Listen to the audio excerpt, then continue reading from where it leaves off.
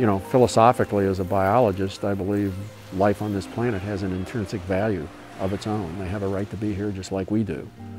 And so if we can do whatever we can do to prevent impacts from destroying the populations of these animals, it's the right thing to do. There's no question in my mind. I would not even stoop to argue with that, with somebody about that. Hi everyone, welcome to this special Evenings at the Conservancy. Evenings at the Conservancy is generously sponsored by V at Bentley Village and Collins Vision, and we're very grateful for their support.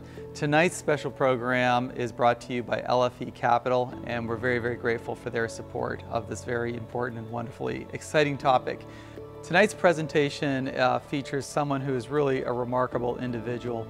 You know, a lot of times in our community, there are names that we see over and over in the paper, in the news, but there are other people that I really consider hometown heroes that really fly below the radar, but are doing some of the most important work, not just for our local community, but sometimes of significance nationally and even globally.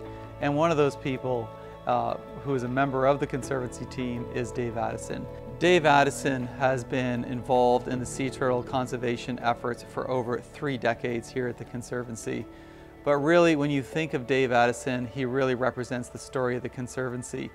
In the decade before he started the Sea Turtle Research and Monitoring Program, Dave was also involved in our education programs as a biologist and helping to guide policy for the Conservancy. As the Conservancy grew, Dave became an even more important part of our organization. He really represents the heart and soul of what conservation in Southwest Florida and at the Conservancy of Southwest Florida is all about. We are so pleased tonight to present Dave Addison, a fantastic biologist, his passion about sea turtles, and those that have worked with him and have been impacted by him over those 3 decades. I hope you enjoy it. Hi everyone, I'm Dave Addison. I've ran the Sea Turtle Monitoring Project on Keewaydin Island for the Conservancy, and the turtles, by the way, for 30 years, and still somewhat involved with it, but it's not something you just walk away from. It's been a marvelous, marvelous experience.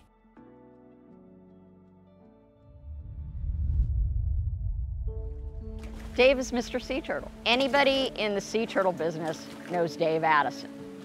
He has brought the Conservancy to a level of national attention. He runs one of the longest running sea turtle programs in the nation. And he does it with a low-key attitude that just draws you in. Anytime you get out there with Dave and listen to him talk about sea turtles, you get jazzed about it. You really do. He has mentored dozens and dozens of interns, a lot of which have gone on to make their mark in the sea turtle world. And that is amazing. And they still keep in touch with him. And that just shows you how much of an impact he had on their lives. I was an intern for Dave back in the summer of 2014, and that experience was amazing in many different ways, but it was sort of the stepping stone that allowed me to continue on working in the sea turtle conservation field and go on from there to continue that work at other places. Over the course of 30 years, Dave says he began to realize one of the best parts of the job was to mentor these young interns and to give them a glimpse into a world they've never seen before. I didn't realize it when I started this back in 1990. I just, you know, okay, the job is to keep the raccoons from eating all the turtle eggs. So hire these people to show them how to do it, and we'll do that. So as the years slipped by, I found it increasingly interesting and enjoyable to meet all these young people. It's a chance to show them something and watch them react to it and find out how they respond. I was an intern with Dave the summer of 1997. It was about a year after I graduated from college. And I'd had a course in college about sea turtle biology, so when I had the opportunity to actually do hands-on research and field work with Dave, it was an amazing opportunity. It really prepared me for a career doing field work. Staff members who work with Dave also say that his knowledge, experience, and infectious passion for the Sea Turtle program have helped them to be better prepared to manage projects of their own in the future.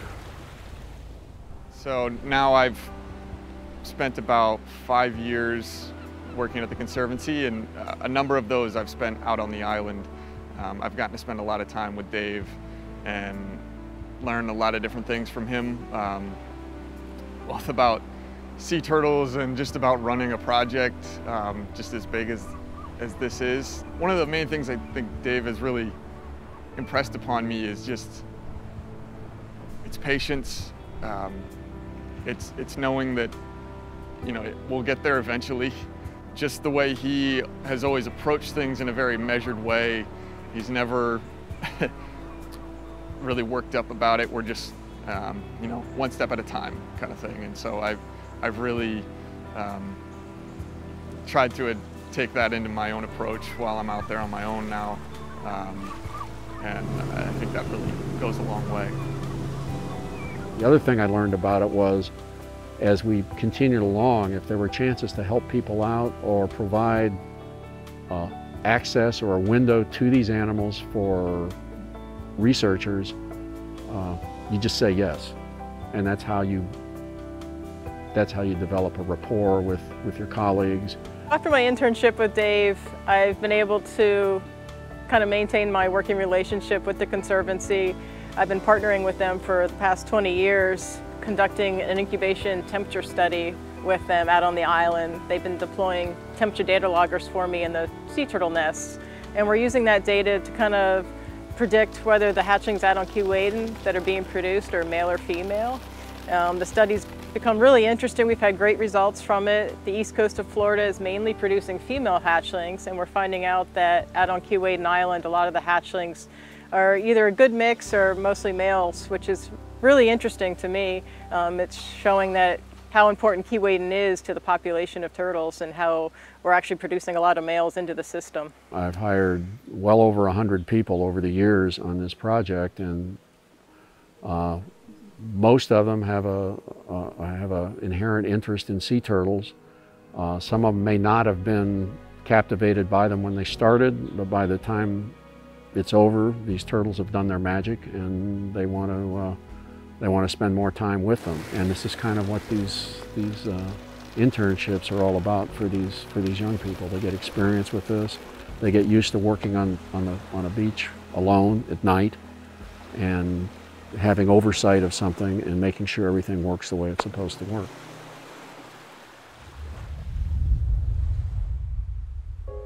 I guess one of the important lessons was that when you're out doing field work on a barrier island, Murphy's Law prevails, and whatever can go wrong will go wrong, and just be prepared for it and be very flexible. Working equipment is one of the most important aspects of the sea turtle monitoring program. Keewaydin is an island that stretches 7 miles long. So without functioning boats and working ATVs, this project simply cannot move forward. Addison explained this was strikingly apparent even after his first night on the island. That first night out here, I probably didn't know a heck of a lot more about how to make this work than the people that I hired to do it. I had a good group of kids that were working for me. And the thing that I didn't realize was, if this project is to work, the equipment has to function. My saying that I've told people is, they ask me what the most important thing about the Sea Turtle project is. And everybody guesses, oh, the eggs, the caging, all this other stuff that you do on the project. The answer is the equipment is the most important thing on that project. Your boat doesn't start. Your ATVs break down. That's why your equipment is so important. If you don't have that equipment working, you're not going to get the project done. One of the things you learn very quickly is that things, machinery, equipment, everything's constantly breaking. ATVs are really one of the bigger issues. The carburetor's forever getting fouled up, so I spent some nights sitting out at 2 o'clock in the morning with a flashlight with the parts of a carburetor in my lap, cleaning it and then putting it back together again so we could keep going. And so the importance of maintaining equipment soon became a real cornerstone of how this works. And while equipment breaking down can certainly cause issues when you're working on an island at night, anyone who has worked the sea turtle program on Keewaydin will tell you there is another challenge that will test your resolve as a field biologist. Whenever you go out to the island at night, you've got to be prepared. Because it's not this idyllic island where you go running around on an ATV and have a great time all night. What it is you get out there and you step off the boat and you're immediately attacked by hordes of mosquitoes. No-see-ums, black flies, you name it, they're out there and they get you. And I will admit, there's some nights, man, it's not very comfortable, believe me. It's not so much the mosquitoes, it's the no-see-ums on these still, humid nights that just really can make life unpleasant. But the first night out there, I knew there would be bugs. I mean, I had done mosquito research on black salt marsh mosquitoes a few years prior to that, so I knew what a lot of mosquitoes were, and so I was used to it, in a manner of speaking, as used to them as you get. And so my definition of what a lot of mosquitoes is kind of perverse to some people. You know, they're killing me. No, they're not. You don't know what it's like. Nothing can prepare you for what you run into on Keewaydin. It's hard to put in words. Just you know, it's difficult enough doing some of this work, but then being covered in bugs and mosquitoes and no-see-ums on top of that is really a challenge. I think from working out there for 30+ years, Dave has in many ways become immune to those mosquito bites. I like to think that he's kind of developed like rhino skin. He just either that or they just don't really care to bite him as much anymore. Beautiful as it looks, it can be really rough at nighttime depending on the current wind situation. So, you know, there's no-see-ums and mosquitoes that really can test your patience and mental ability to get the job done. So the mosquito suits and all layers of clothing, no matter what, were sort of the things we had to do to keep our heads straight and get through the night. We're talking at nights in the summer. You're out there working. You're digging trenches to cage these nests, to protect them from the predators. And it's a really hard project and it requires a lot of dedication. So my hat goes off to everybody who's worked on that project because it is not easy, but it is so worth it. When you see a hatchling come out of a nest, it is just the most fabulous thing. And you know that you have protected that nest and you protected that baby. And that baby's gonna make it to the Gulf. And that's just a wonderful thing to be able to feel. You know, they're one of the definitions of charismatic megafauna. You look at these animals and you just kind of go, wow. Dave's just demeanor and personality and dedication to the whole Keewaydin Sea Turtle project in general was just really, really inspiring. I mean, he's been doing it for years and years and years, and he never gets tired of it, never gets sick of it. And just that passion and drive to continue on year after year was something you could just tell within a matter of days or minutes of speaking with him, knowing that he, you know, put his life's work into this project. You hear a lot of things working with Dave, and a lot of people know Dave. So many people do. He's really touched on a lot of different people's lives, especially in the sea turtle community. But there was one reporter in particular that has had a longer rapport with him as well, and called him a Southwest Florida treasure. And I think that couldn't be more spot on, really. And I could go on and on about Dave, but I just want to say one more thing.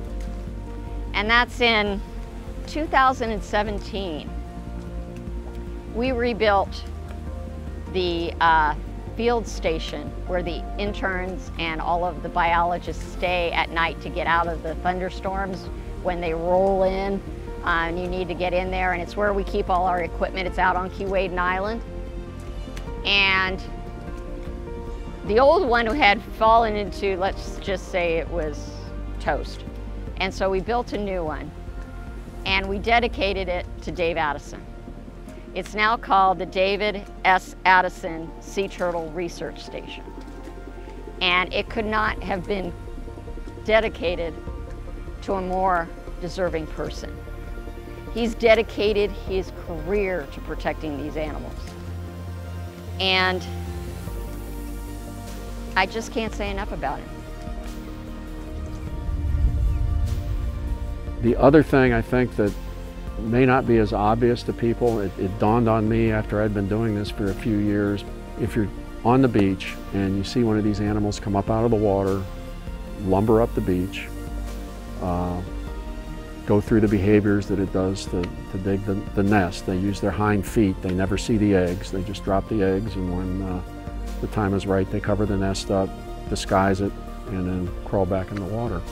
But I can remember standing there many times looking at these things, thinking to myself, well, if I wanted to, I can turn back the clock to any time in human history or even prehistory, and this is what's been going on. They're a link to the past.